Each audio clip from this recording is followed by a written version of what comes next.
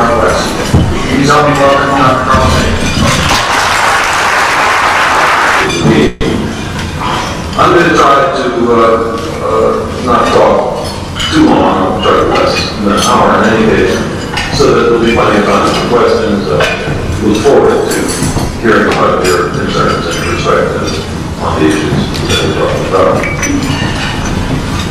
The issues fundamentally are the wise and humane use of technology. Humans are essentially technologists. In fact, if we ask what are our advantages over the other animals who are once serious competitors, it's only our brains and our hands we use to do things. So the human family began perhaps 2 million years ago, and the fossil and archaeological evidence makes it very clear that we were technologists from the beginning. Our early technology was wood, bone, and stone technology. We got to be very good at that. Something like 1 million years ago, we domesticated fire, which is perhaps the key event, and one that leads us by a set of inexorable and very clear steps to the kinds of problems that we face today, the nuclear arms race, global warming.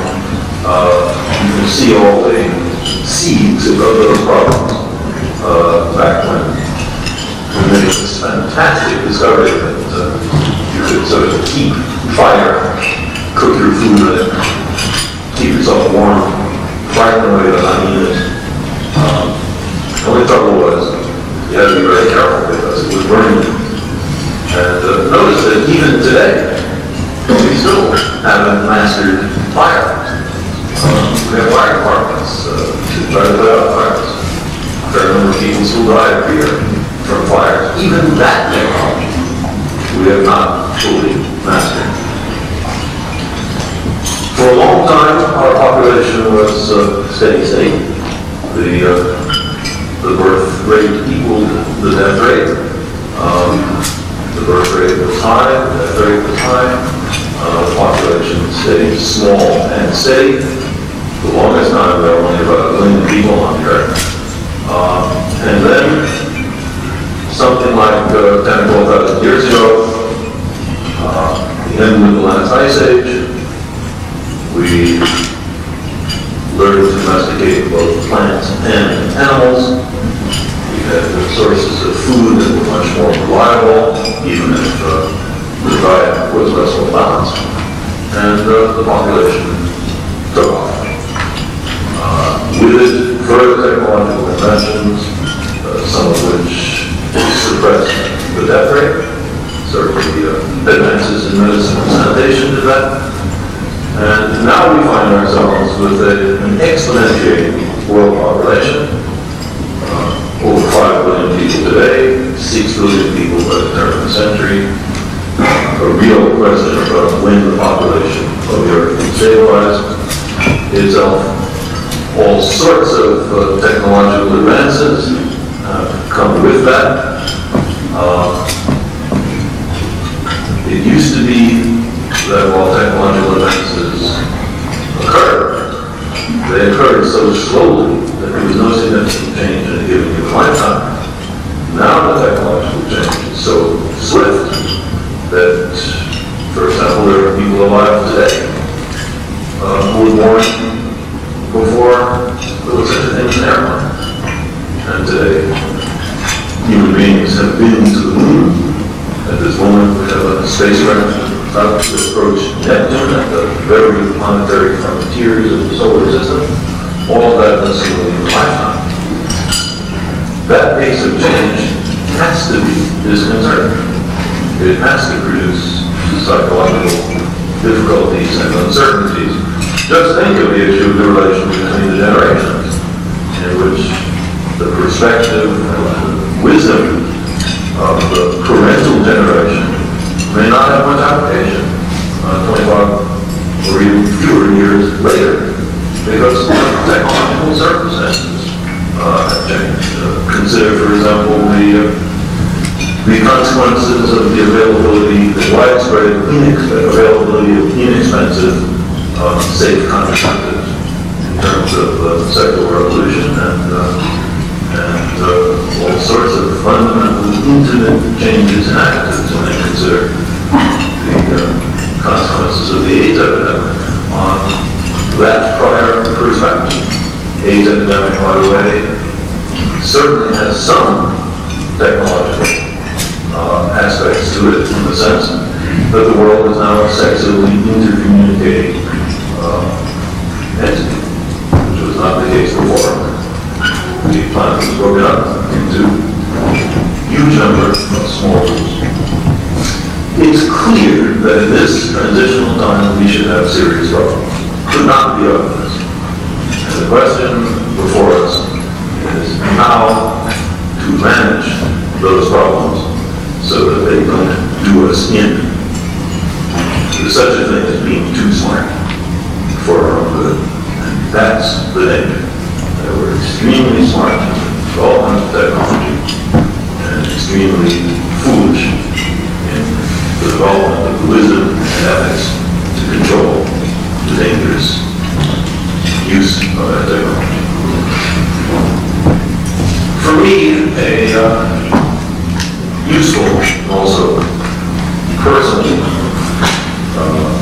important exemplar of the dual use of technology is the very thing that I spend so most of my time on, and that is the exploration of the planets by space vehicles. Here I claim it is wholly good. It costs comparatively good money. It expands our perspectives and horizons.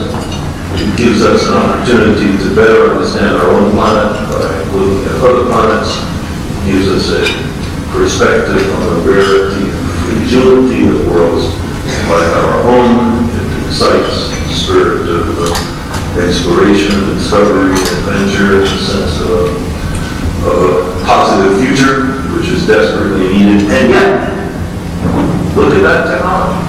What is the technology that I use? I use a rocket technology, which equally can be used to transport nuclear weapons anywhere around the world, to annihilate all men, women, and children in some city we have no particular quarrel with. The Voyager spacecraft that is now approaching Neptune, which is so far from the sun it could not possibly use solar energy, is powered by plutonium. Nuclear technology is involved, I claim, entirely benevolent application for planetary exploration of the outer solar system, and yet that same technology can be used to not only destroy cities, but nations and global civilization, and perhaps even the species. The powers of our technology are immense. They're awesome. Never before this generation have we had it within our power to destroy so much of us, to destroy a civilization that is worldwide. And so it seems to me there is a particular kind of responsibility that our generation faces, which is much more rigorous, much more difficult, much more important than any previous generation, because no previous generation had the powers that we have. It's very clear that our responsibility at least extends to understanding what the issues are and to making a powerful citizen intervention in the applications of that technology. The absolute worst we could do would be to say, oh, the issues are too complicated for me. I'll leave it to my elected representatives to handle. You can count on the fingers of one hand the number of members of Congress who have any training in all science and technology. And yet, most of the issues of the character that is described are issues involving science and technology. This is foolish. We have a society based on science and technology in which hardly anyone understands the science and technology. This is a prescription for disaster. You couldn't do better if you set out to make a catastrophe than to give immense powers to people who have no idea what it is they do. We have a bunch of serious problems. Let me mention a few. One I've already alluded to, as did Mr. Bristol, the nuclear arms race. Let me just give a little bit of a perspective on it. The United States and the Soviet Union, always propelled by self-righteous national pride, patriotism, highest motives of disaster, have booby-trapped the planet with almost 60,000 nuclear weapons. Most of those weapons more powerful than the bombs that destroyed Hiroshima and Nagasaki. 60,000 nuclear weapons. Think about it. Let's ask this question. How many cities are there on the planet Earth? It'll give us some perspective about whether 60,000 weapons is enough, or too much, or not enough. Enough, too much, or not enough for what? Well, if you listen to leaders and military apologists on both sides, and this is changing, unfortunately, a little bit right now, especially on the Soviet side. But for the entire history until the last couple of years of the nuclear arms race, the justification given by each side was that these weapons were needed to discourage miscalculation by the other side. This is called deterrence. We have such a powerful retaliatory capability that only a madman on the other side would dare attack us. Of course, there have been madmen in charge of major nations in this century. Think of Hitler and Stalin. So an argument that says this is an effective deterrent except for madmen has a certain warning flag attached to it, which national leaders don't want to have done. How many cities are there? If you define a city as having 100,000 people or more, there are only 2,300 cities on the earth. 60,000 weapons, 2,300 cities. You can see that there is a certain excess. The United States and the Soviet Union, if they wish to cooperate in such an enterprise, would be fully able, let's just talk about strategic weapons, would be fully able to annihilate every city on the planet. Denoting 2 weapons for each city to have a margin of quote safety. And then they would have 20,000 strategic nuclear weapons left over. That's a challenge to the targeteers, who always, by the way, rise to this challenge. The remarkable thing about targeting is, as each side increments its arsenal, the other side has to increment its arsenal in order to target the other side's incremented arsenal. And in mathematics, this is called two-coupled linear differential equations, the solution to which is an exponential. It's called the arms race. Another way to characterize this is a single U.S. or Soviet nuclear submarine, that is, a submarine with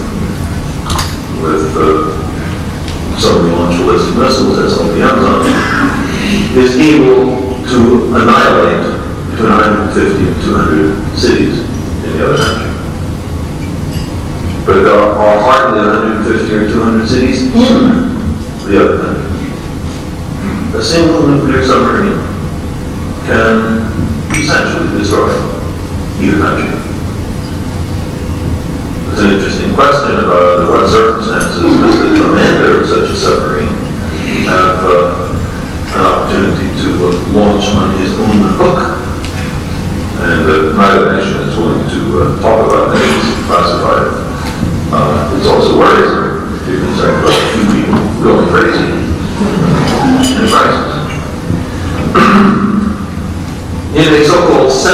exchange, there was a certain effort made to describe nuclear war in words which pack no emotional punch whatever.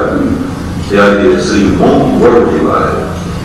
So a nuclear war in which both nations are annihilated is called a nuclear exchange. Sort of stop markets. Use weapons, use weapons. Everybody has.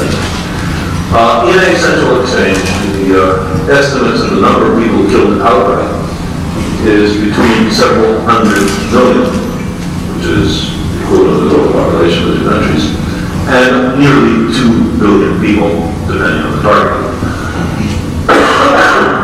That's prompt effects. The delay of longer-term effects, the most serious of which is nuclear winter, look, according to a range of recent estimates, to be able to kill essentially by starvation, destruction of crops, several billion people. Wow, 1 or 2 billion plus several billion. Numbers are a little rough, but it seems to me to get pretty close to 5 billion, which is all we have. So this is a way of calibrating the technology that we have built up for reasons of patriotism. To be safe, we have developed these arsenals of annihilation. 20 minutes, it's all over after the order is given. I don't think it's safe. The logic fails to impress me. I think it is something done immensely foolish, with full responsibility on both sides. One characteristic of the nuclear arms race, as in the full set of such problems, is the predominance of short-term over long-term thinking. It is easy to win a congressional race by saying that we need more nuclear weapons, it will make us stronger.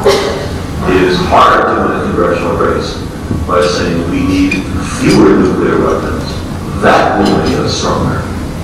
What are you talking about? It's counterintuitive. And yet the fact is that if the world nuclear arsenals were at a very low level on both sides, with intrusive inspection, then if the worst happened and the war occurred, the worst consequences would not happen. And a small arsenal, a few hundred weapons on each side, let's say, with their delivery systems, would be fully adequate for deterrence as well as the existing arsenals. We have done something enormously foolish, and it's been done by Republicans, Democrats, Soviet leaders of whatever range of ideological variation that exists in the Soviet Union. Fully supported, very few naysayers in the government or among the public. All we have to do is say it makes you safer, and the arguments go down, and nobody asks awkward questions. Well, today we are in an interesting moment because the islands are waking up again. People are not sleepwalking as much, not lulled into a sense of confidence by good leaders who say everything's all right, even to us. We recognize that monstrous mistakes have been made, and that our lives depend on the continued sanity, sobriety, and wisdom of military leaders and civilian leaders in the United States, Soviet Union, Britain, France, China, Israel, Pakistan, India, for all times to come, to the indefinite future. That's betting a lot. Stakes are high. The probability that it will remain safe is, I think, very low. We have an urgent necessity to make massive, intrusively instructive getbacks in the world of nuclear arsenals, and it's not enough for the United States and the Soviet Union to do it alone after some significant indication of their seriousness, which we certainly haven't had yet, it is essential to involve those other nations. I think that can be done. It also saves money. It doesn't save a huge amount of money because nuclear weapons are cheaper. More bang for the buck was the way they were sold in the 1950s. But you can save quite a bit of money, nevertheless. Let me go back a little bit to this, but number one, to two other global environmental issues. Let me start with the issue of ozone depletion. Let me say this for clarification, that sometimes it's hard to follow the arguments. A lot of people are worried about too much ozone from smog, from automobile pollution, factories. And then at the same time, we're worried about there not being enough ozone. Well, the simple answer is that ozone is bad down here and good up there. And unfortunately, there's no way to pipe the ozone from down here to up there. Ultraviolet light from the sun is extremely dangerous. Fortunately, we have the ozone layer which absorbs that ultraviolet light and protects us from it. Mars, which has no such ozone layer, has a surface which is fried by ultraviolet light, which is the reason for its antiseptic character. Not only the life that we can find, but not even any organic molecules. The amount of ozone in the Earth's atmosphere up there, if brought down into this room, would be astonishingly little. It would be a quarter of a millimeter thick. That's how much it goes. In the 1930s, American chemists were given a challenge. We need a working fluid for refrigerators and air conditioning. We need a propellant for aerosol spray cans.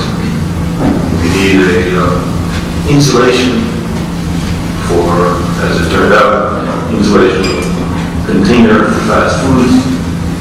Devise something that is non-poisonous, non-irritating, doesn't make you sneeze or cough, is wholly inert. And they came up with a triumph of modern technology, which did all those things. A category of molecules called chlorofluorocarbons, CFCs. And excellent, the DuPont trade name was Freedom. And it did all those things. Excellent. It's grown into a multi-billion-dollar industry in the United States market. They forgot one thing. This molecule, by virtue of its very inertness, is alive. So back before aerosol spray cans were banned in the United States with CFC propellants, here is the scenario just to be able to think it through. It's 1960s and you're preparing for the big date. You're in the bathroom, you spray in your arms, and there is a propellant which carries the deodorant out. Of course, because it's inert, it doesn't attach itself to you. It bounces off you, bounces off the mirror in the bathroom, bounces off the walls, and eventually trickles under the door or out the window and finds itself in the great outdoors. There, the CFC molecules bounce into other air molecules, but no chemistry there. They're inert. Bounce off buildings and telephone poles. Nothing happens to them. Supermolecules. As time goes on, the general circulation of the Earth's atmosphere eventually carries them up to stratospheric altitudes, and there they meet their match. because there, concentrated at those altitudes, is an extremely chemically reactive molecule, ozone. And it's worse than one CFC molecule destroying one ozone molecule. The CFC molecules are catalysts and preside over the destruction of thousands of ozone molecules. So suddenly, it is discovered in 1974 that the protective ozone layer is in danger. What happens if it goes away? Cataracts, skin cancer, increased susceptibility to disease because of a diminishment of the human immune system. Large doses are in this respect equivalent to AIDS, except there's no special activity you have to do in order to have your immune system suppressed, except vote for the same candidates you've been voting for. But the main danger is not those. The main danger is that we are at the top of a vast ecological pyramid, the food chain. And we are dependent, as all the other life on Earth is, on the base of the food chain. So to give an example which it's clearer, it's easier to describe the oceanic food chain than the land food chain, but the basic idea is the same. At the top of the world oceans, there are huge quantities of small one-celled plants called phytoplankton. They have to live near the top of the ocean because they have to grab ordinary visible light from the sun, have to harvest it in order to do their photosynthesis. These one-celled phytoplankton are eaten by one-celled zooplankton, the one-celled animals. Those guys are eaten by tiny crustacea, little microscopic shrimp, called krill. Those guys are eaten by little fish. Those guys are eaten by bigger fish. Those guys are eaten by still bigger fish, and those guys are eaten by dolphins, whales, and people. And that's the bird, that's the food chain. Wipe out the phytoplankton at the bottom, the whole food chain unravels. The threat, the primary photosynthetic producers, is the real danger of the depletion of the ozone layer. So in 1974, it was discovered that there was a threat. Who made this discovery? Was it scientists from the DuPont company exercising corporate responsibility? Sadly, no. Was it scientists from the Environmental Protection Agency protecting us? Sadly, no. Was it scientists from the Department of Defense defending us? Sadly, no. It was two ivory tower, white-coated, pure research scientists working at the University of California at Irvine, for heaven's sake. Not even on Ivy League campus. They made the discovery, which was promptly repudiated by the DuPont company, that launched a major campaign, full-page ads in scientific journals and newspapers, saying this is only a theory. When it is demonstrated, we will, of course, stop producing CFCs, but it is not demonstrated. Demonstrated, I suppose, meant when people hold the earth start dropping dead, then DuPont can stop making the CFCs. I mean, they didn't have to make a corporate decision. After a while, there would be customers and anybody to produce the CFCs, so naturally they would stop making it. As things have turned out, there was nature has been kind to us. There was a wholly unexpected, completely unpredicted hole in the Antarctic ozone layer. And this was a precipitating event that led to semi-voluntary announcements of curves in CFC production. It led to the so-called Montreal Protocol, in which many industrial nations came together and said they would phase out CFCs, but at a rate comfortable in terms of profit motive for the corporations in question. And if that hole had happened above north and middle latitudes, let's say, it would have been much more serious. Major consequences. In my view, we're moving in the right direction, but not fast enough. Now notice, there's an interesting aspect of this issue. For one thing, it's not good enough for any one nation to be reasonable, honest. No one nation controls the vast majority of CFCs. This is a global problem, and it has to be solved globally. Also, the CFCs made by one nation don't just threaten that nation. Molecules don't carry passports. They don't know about national sovereignty. They've never heard about national boundaries. The general circulation of the atmosphere carries a CFC molecule made in Argentina to do damage over to Spitzberg, or the Republic of Gabon, or Laos. The world is one. The dangers of this technology, just like nuclear technology, are global. The other interesting aspect is that the consequences are long-term. If the average lifetime of a CFC molecule in the Earth's atmosphere is a century, then what we do now has consequences 100 years from now. Our grandchildren and great-grandchildren will have to live with whatever decisions we make now about CFCs. It's not just us who have to pay the penalty. It's they had nothing to do with these decisions. There is an interesting aspect of these problems.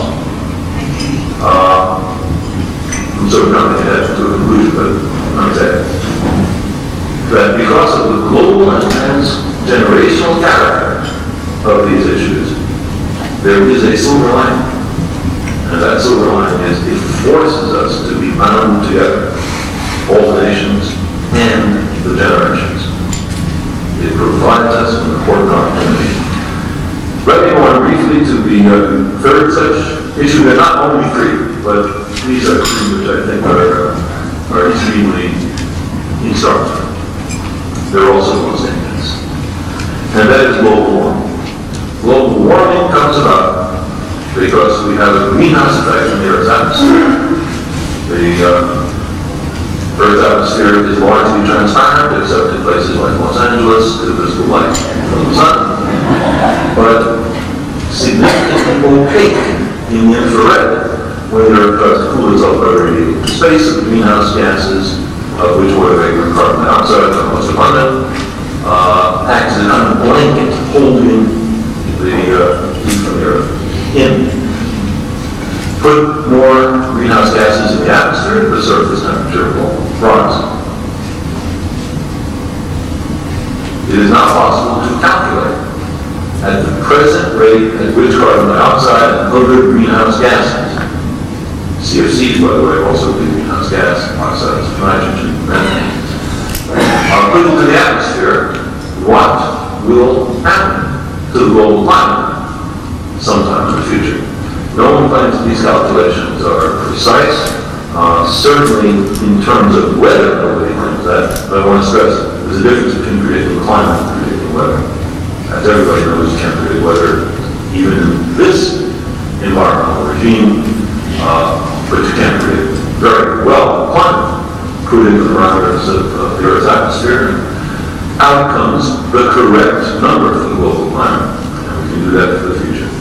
The consequences are that greenhouse warming will convert by about the year 2050 the American Midwest into something like a scrub desert.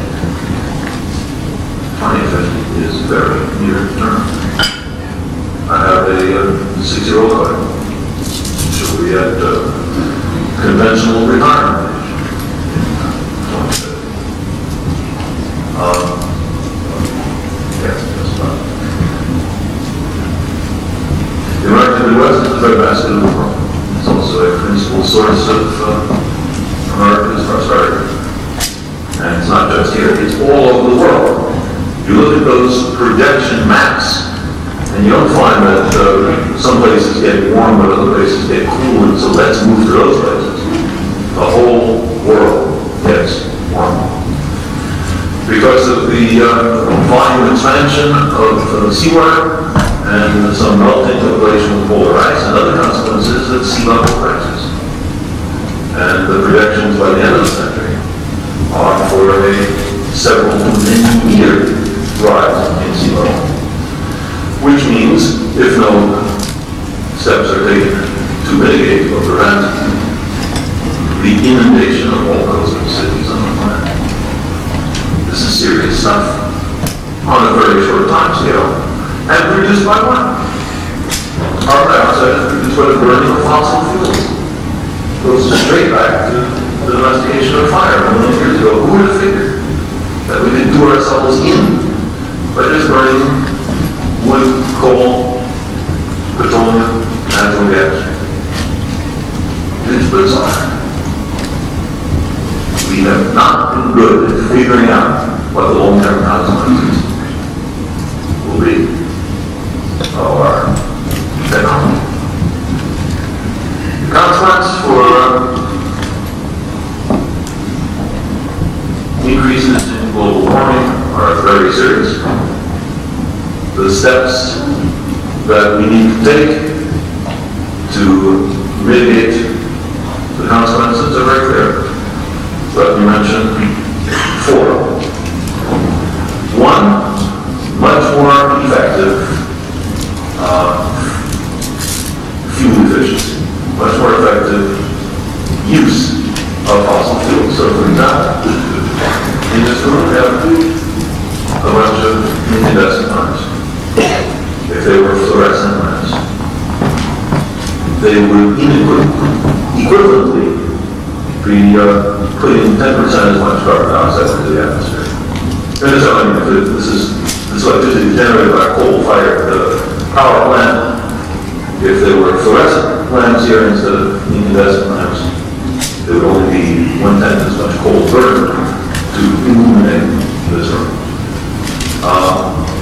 There are, if we were smart, we would require much greater fuel efficiency in automobiles. Why is it necessary to have high acceleration flatulence automobiles that only can do 15 or 20 miles per gallon? 40 miles per gallon automobiles that go at quite respectable speeds are 1960s, 1970s technology. We could have 60 or 80 miles per gallon automobiles. Automobiles produce between 1/3 and 1/2 of all CO2 emission by the United States. Why don't we have fuel efficient automobiles? I know the answer to that. It's a rhetorical question. That's one thing we could do.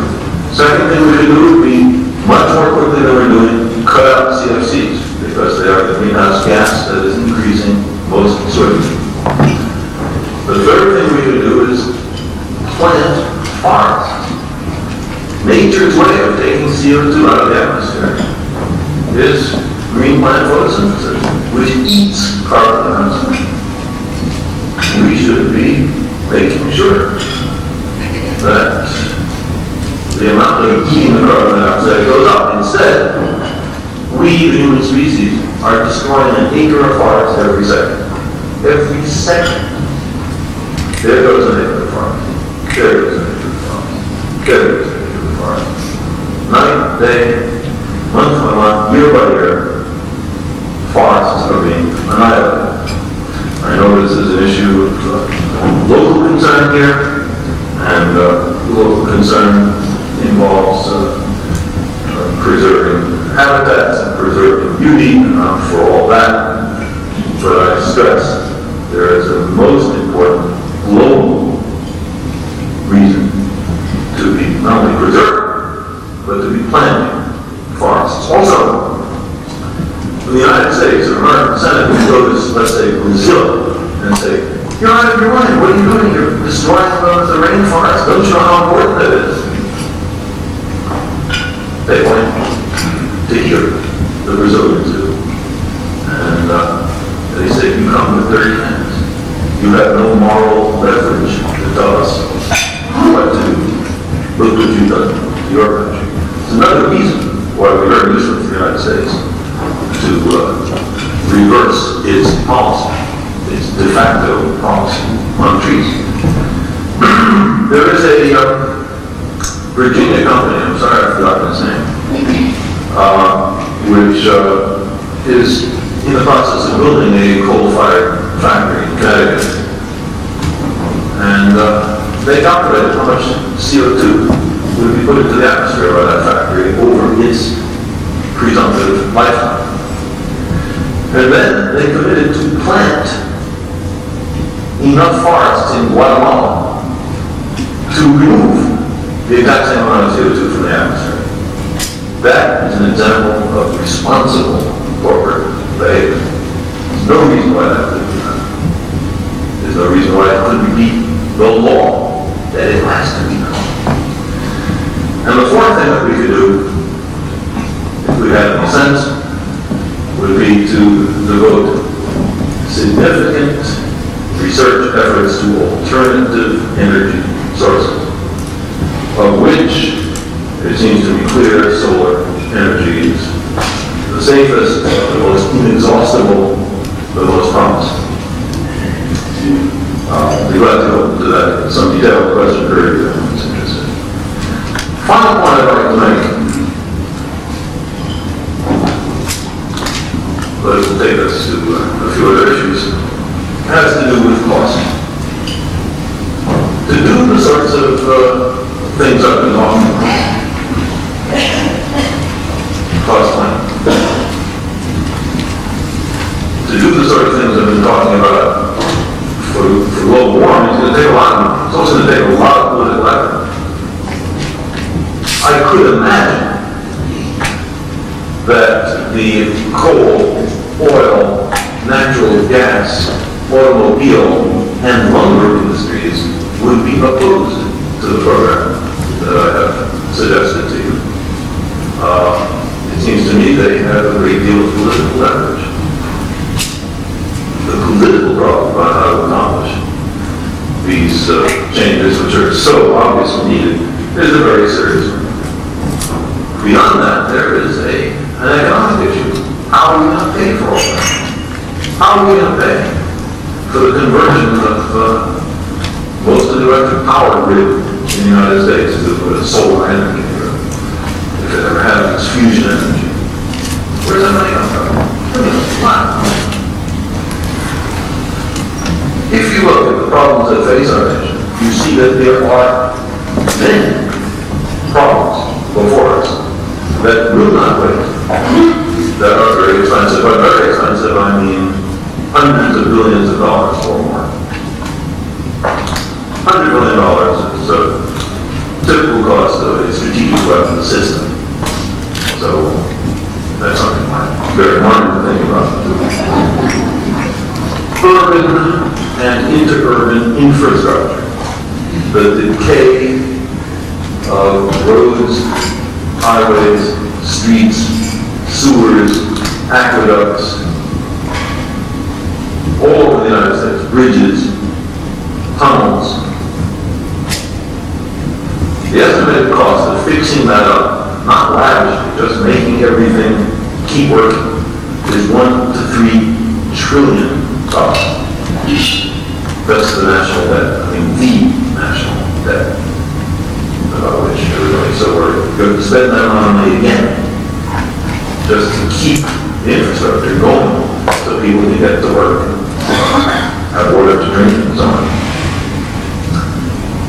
A new one that 3 years ago wasn't on anybody's agenda: bailing out the savings and loan industry. Who would have figured that into that? For many hundreds of billions of dollars. And the people who sold the money, because that's in effect what happened, don't have to do anything. They're off the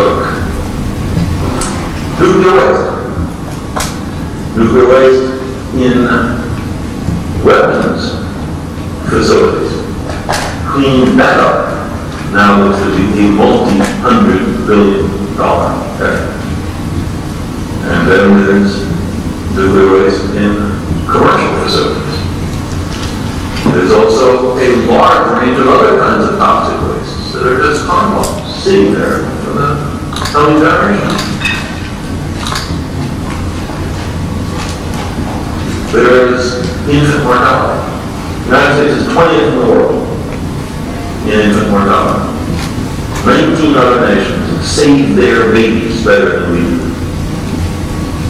What does it take? It's only a question of money, medical care, which converts back to money, and education, which converts back to money. Why should other nations save the lives of their babies, and we can't do it? You sometimes hear a lot more about the value of life in other countries is lower than here. I think the infant mortality statistics are a good way to calibrate the value of life. Homeless people, malnutrition, education.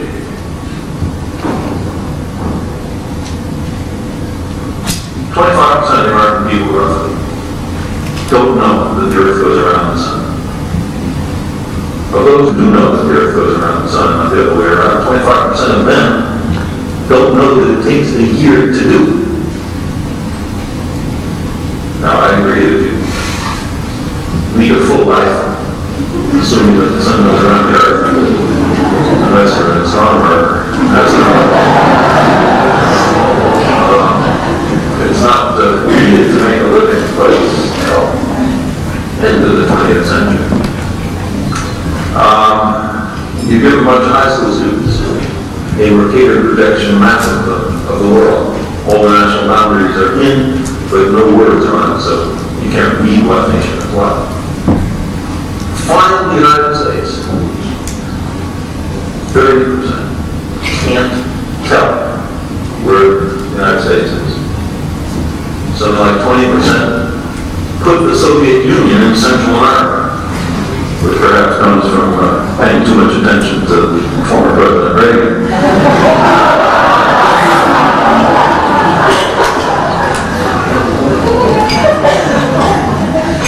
Too many Americans can't read, can't figure, can't think,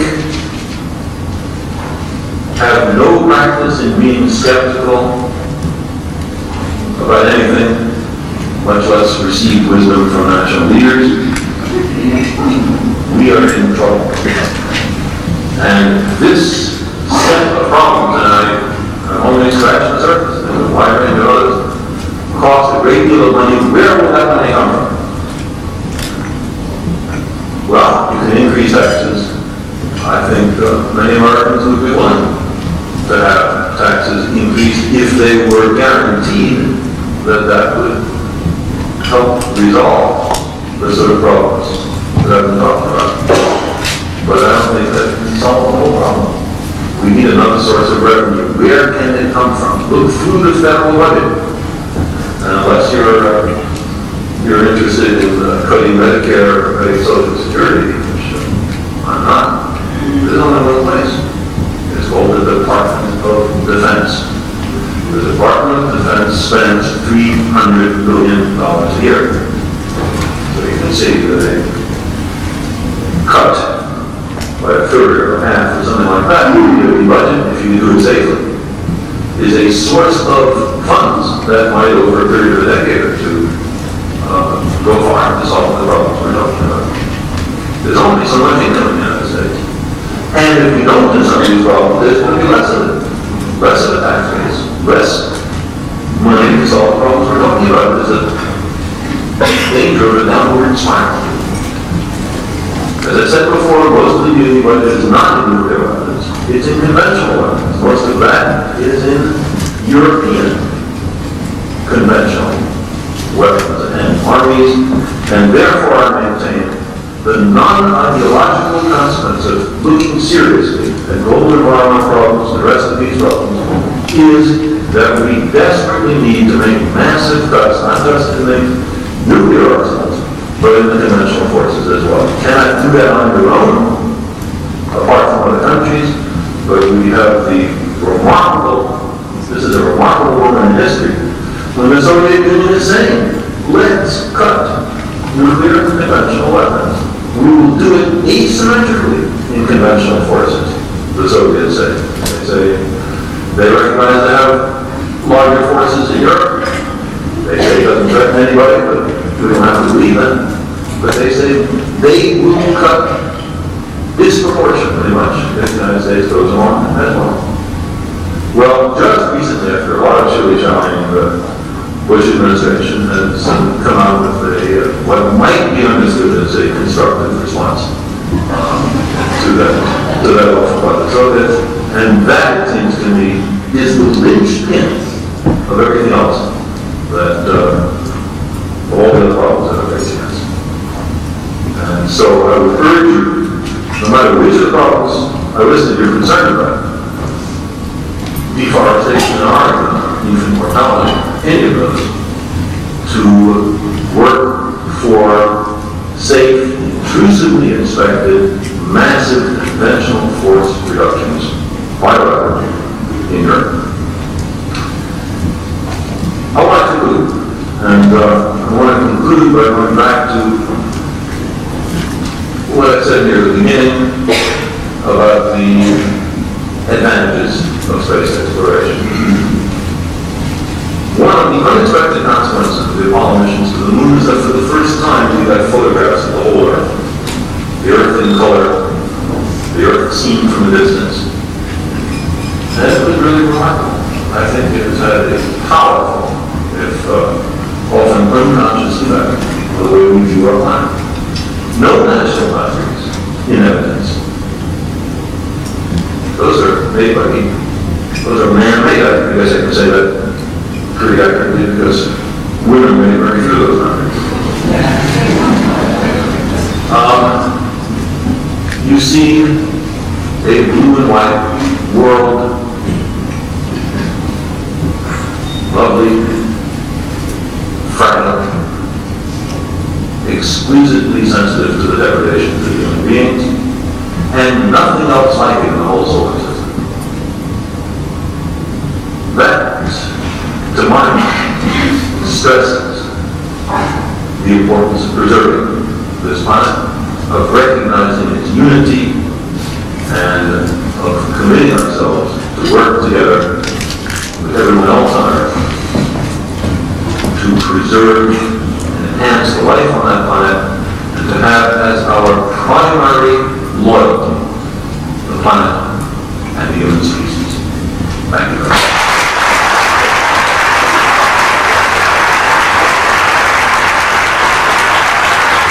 There's no question that just as the vast majority of species that have ever existed on the Earth are now extinct, the vast majority of civilizations that have ever existed on the Earth are now extinct.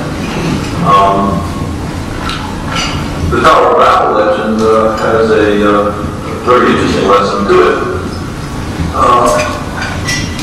Because remember, the way in which it was destroyed was that people of different nations who previously could communicate with each other now all had different languages, couldn't communicate, and that was the step by which the Babel enterprise was foiled. It should be said by a God who is jealous of human beings aspiring to godlike powers, which may also be a kind of metaphor of technology.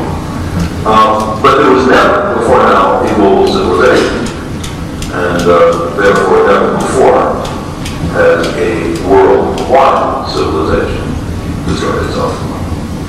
And we will have no examples of that. But if we do, there will be no science to recount it.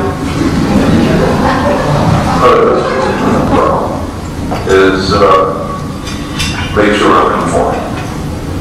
There is a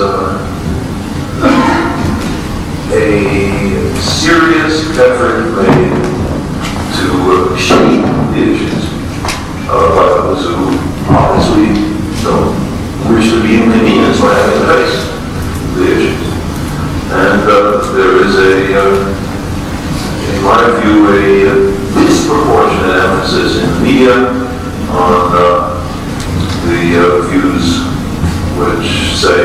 not as bad as you might think. So self-education is essential. It's not hard because there still is freedom of speech in this country. So with a little digging, you can find the answers to almost all the questions. Then there's the issue of one thing that I would urge you to do in the course of that self-education, you may already be self-educated on this, I don't know. But one thing that's very important to do is to equip yourself with what I'll call a baloney detection kit. Most important is to have your baloney entry up, especially when a national or local political leader speaks. Not everything is baloney, but a significant fraction is, and it's important for us to be able to sift the truth from other material. Then there is the question of being able to communicate our understanding. It is still possible to write to newspapers, although the newspapers are in fewer and fewer hands, richer and richer hands. It is still possible to influence the attitudes of radio television stations by writing to them. It is possible to write or visit your elected representatives. The important point about elected representatives is that their principal interest, in many cases their sole interest, is being maintained in office. Since people actually have the chance to vote, there is, in principle, an opportunity to focus the attention of elected officials on critical issues. If they really thought they would be voted out of office unless they prevented the destruction of the forests of Oregon, for example, then they would prevent the destruction of the forests of Oregon. But as long as they can be convinced that they can, I'm speaking of ignorance, I don't know politics, but I'm imagining, as long as they think they can say things that will calm people that continue to support the destruction of the forests, then they'll do that. And then there's a continuum. You can run for political office yourself. You can work in political parties.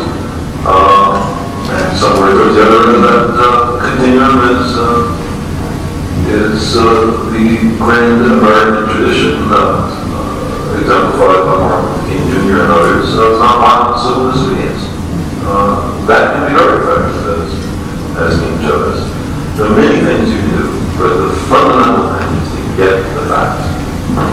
Sort of my scientist background speaking, but I think it's actually essential. It's not hard, and there is no fundamental fact that is classified that the government understands better than we do. Other questions? Yes? Dr. Sagan, I'm Dave Fletcher, a teacher in Portland. And that was my way. One question I have is first question probably. Many times scientists will go out on a limb with a conclusion, and they'll stand by that conclusion, whether the data supports it or not. Now, you really got out on this nuclear winter data, and as far as I know, there's been no mass destruction of property with nuclear weapons. No mass destruction of property. There's been 2 on cities, nuclear weapons. But if you're talking about a whole scenario of 400, 500, 600, 1,000 bombs going on, and I'm not sure about the data on that. I understand it's just computer models. Do you feel that if the data didn't support it, that you would back off from your conclusion of the nuclear winter? How strong is it? Okay, first of all, maybe I could best answer the personal question by telling you how things work during the discovery. We made these calculations because we developed the computational armamentarium for it. First of all, working on dust storms on Mars, as remote from nuclear war as you can be. And then we thought, okay, we're going to calculate what happens to the climate when you put particles in the atmosphere. Is there any terrestrial application? And all we could think of at first was volcanic explosions. So we then predicted how much the temperature ought to fall for a variety of volcanic explosions, and matched very well the observed temperature falls. And we matched very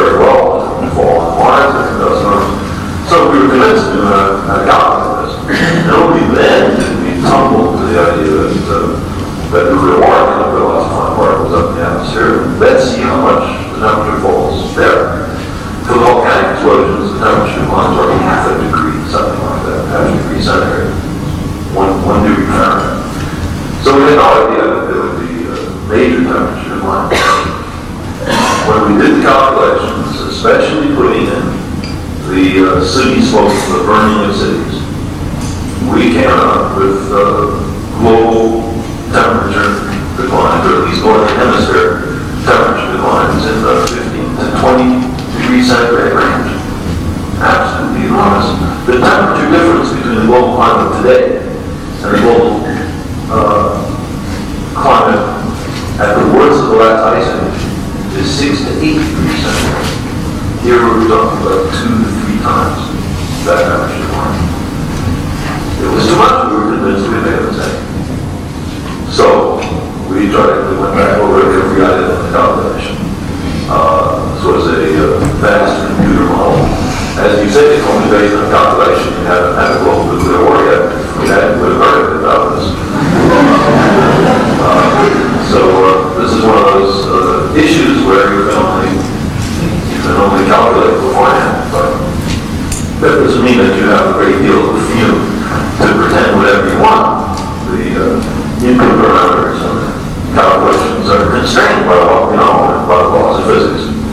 Well, we went over every step of the calculations, and every now and then we found something. Well, maybe we made a mistake here, and so we would then go and attack it in greater detail. There were also, as you might imagine, other scientists who were eager to help us in finding mistakes in the calculations. And what always happened was that it turned out we didn't make a mistake. Emotionally, my first response was, we just went something. But, oh, terrific, we didn't make a mistake in the calculation, that's right. Great. And then, a few seconds later, that was followed by another thought, which was, too bad. What a ghastly conclusion that such enormous potential catastrophe is in our hands. So, if someone tomorrow came out with a flaw in our calculations, and it turned out that it was valid, I would gladly withdraw nuclear weapon. It would be a much safer plan. It was possible. Unfortunately, that does not seem to be the case. There was a lot of objections on ideological grounds, as you can imagine. If country A attacks country B, and country B, massive attack country B does not retaliate, the smoke that does raise over country B then circulates around the planet over country A. Country A has committed an elaborate national suicide. This is called self-deterrence.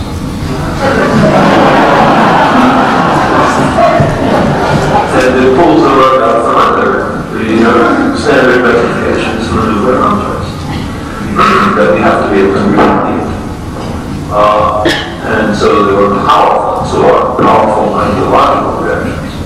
In addition, there were a few scientists who did some calculations which got, instead of, let's say, 20 degrees centigrade, only 10 degrees centigrade. They called it nuclear autumn. But I point out to you that 10 degrees is more than the temperature difference between now and the last ice age. It's nothing to sneeze at. Who's worried about autumn? We should be. But more than that, those calculations now turn out to be based on a mistake. It depends on how high you put the smoke. If you put the smoke low in the atmosphere, the effect is not as strong and it doesn't last as long. Put it high up, it's a bigger temperature decline and it lasts much longer because longer time for the smoke dust to fall out. It is now recognized that nuclear autumn calculations were the result of putting the smoke too low in the atmosphere. And when those same guys put the smoke at the level that the best data on how high the smoke would go suggest they get the same answers as we do. So, unfortunately, nuclear winter seems to be a reality. There are some other recent developments which make it seem that it's even a little more serious than what's that. I hope that answers your question. Yes? I'm Carl. That's at the University of Portland here in town. In the list of crises or problems that you've cited, how would you include in that or some sort of rank the pollution of our ocean, both the surface pollution, which has been so much in the and the deep pollution through waste of all types of nuclear waste. Well, I don't want to pretend I'm expert on that issue, but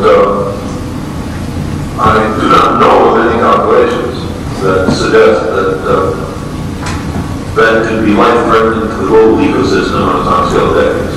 I mean, if there is no prospect for it being so serious on such a short time scale, then I would say it's not in the same level as the problems that I mentioned. That's not at all to suggest that it's not serious.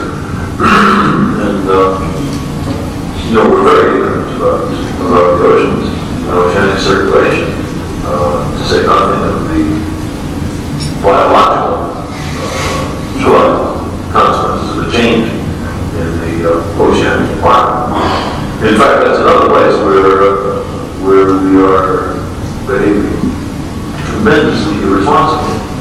We should have sort of terrarium and aquarium on a large scale in which we change the physical conditions, in which we increase the radiation dose to match that of nuclear war or of a serious nuclear power plant failure, in which we reduce the temperatures and the light levels to simulate nuclear winter, or increase the temperatures to simulate global warming, or increase the ultraviolet light to simulate ozone depletion,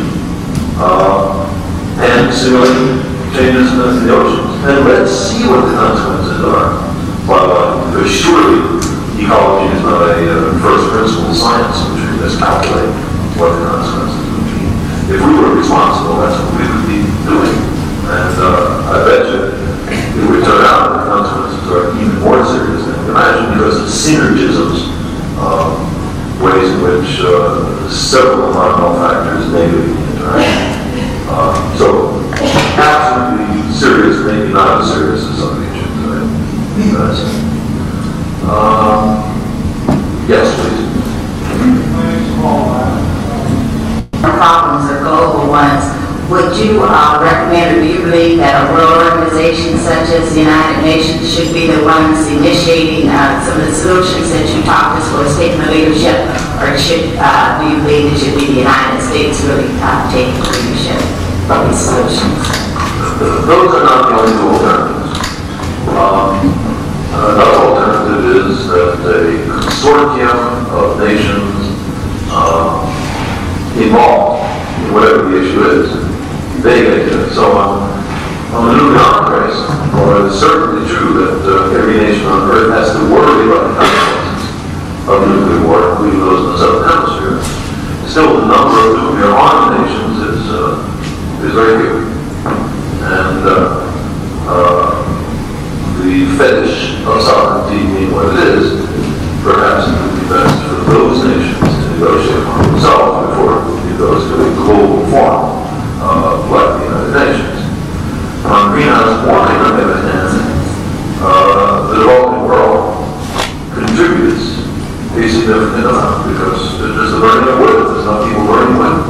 That's a significant contribution to CO2.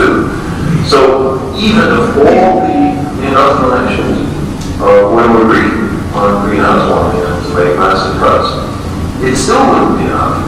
It would delay, not solve this problem, without involving the developing world. So in that issue, the United Nations is the proper forum. So I would say it depends on which of the global environmental issues we're talking about. One salutary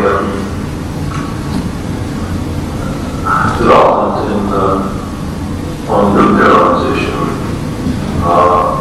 this is to sort of balance what I said, is the development, the emergence of the so-called five-continent peace initiative, in which the heads of state or government of non-nuclear powers, partly motivated by the discovery of nuclear winter, said, look, we can lose everything. If the United States and the Soviet Union decide to have a war, it was all nuclear weapons only drop on their territory. Nevertheless, we in Tanzania, we in Greece, we in Argentina, we in Mexico, can be destroyed. So And so they made a set of passionate appeals to the United States and the Soviet Union to change their way of doing things. The Soviet Union was very responsive. The United States contemptuously dismissed the thought peace initiative, but we're coming to our senses. Well, so even there, I think there is a role for other nations, since every nation on earth is at, in general, because of these issues. Have I responded? Yes. Would you support that consortium being one of not only political leaders but scientists and engineers? It seems that a lot of our discussions on the world basis and in a lot of organizations that they are more politicians and political leaders versus always having or making sure our representatives are really scientists and engineers and have that background to really talk from a technical aspect. I certainly think there will be scientists and engineers in such discussions, but you have to remember, scientists and engineers are human beings just like everybody else. They can be swayed, although perhaps not as much as everybody else, by national prejudice, by the political beliefs, by the question of where their salaries are coming from and who's paying for it, and by the attractions of power. Certainly, I don't want to offend my premier or my president, so I'll swallow my scruples and go along with what they say. Lots of scientists are going to do that. So we shouldn't imagine that there's a special wisdom that goes with being a scientist. Nevertheless, the scientific information is central to solving these issues. Surely scientists ought to be involved. Two more. Whose need is greatest?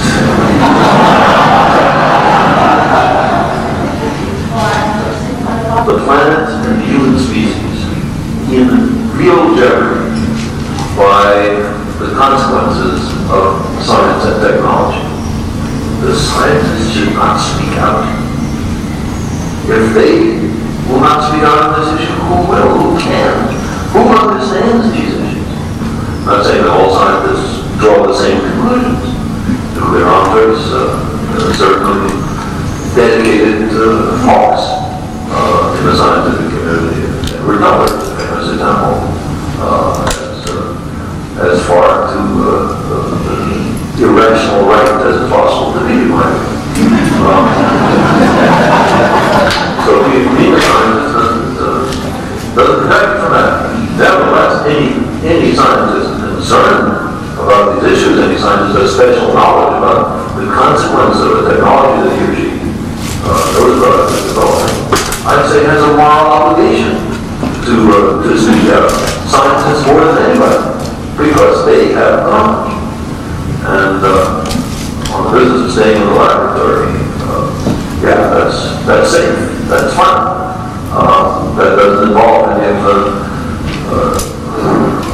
rough and tumble of the world where strict logic does not in every case prevail. Those are powerful emotional predispositions. It's different from what scientists usually expect. But my goodness, we're citizens, we're human beings. We have children and grandchildren. We have a special responsibility, I say, to speak out more almost than anyone. Anyway, that's my sense of that. Oh goodness, what will I do? I hope those who I do not call upon will not be offended. My name is Peter. I'm aware that our list of egregious technological mistakes is long.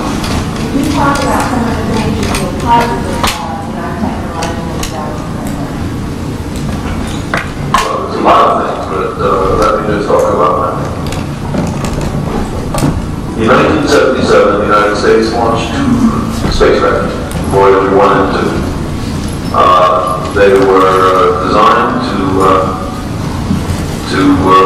work, if we were lucky, through 1981.